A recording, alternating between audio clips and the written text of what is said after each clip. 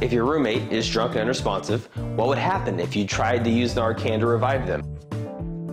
The ingredients in the Narcan, when administered to the body through the nose, fight their way to bind to the brain receptors that are being influenced by the opiate. This causes the drug effects to be reversed. It can take up to 2 to 3 minutes, but that gives you time to call 911 and get emergency professionals on their way. If the person overdosing isn't breathing, stay calm. Narcan only needs to be shot up the nose for it to work. Inhaling it is not required.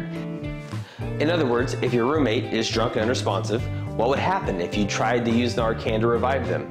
The answer? Absolutely nothing. So unless there are opiates in their system, nothing's going to happen. It is safe to use, and you can't accidentally hurt somebody by giving it to them if they don't need it. Now, if they're smoking marijuana that's laced with fentanyl or using prescription pills outside of the directions on the bottle, Narcan can save their life. How would you know what to look for? Well, I'll tell you in the next video.